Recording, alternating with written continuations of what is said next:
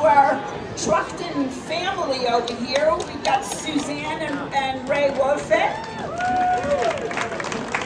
and their adopted son, Brendan Stimix, and their adopted Opa, my Uncle John Jelly.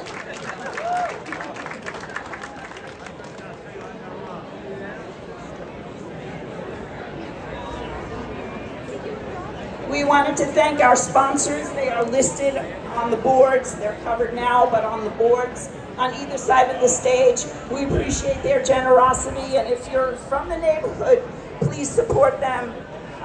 If you're looking for a great restaurant or an insurance company or whoever's listed on there, please let them know that you saw them as a sponsor at the Gottscheer Volksfest, and let them know that you know, their reach is out there.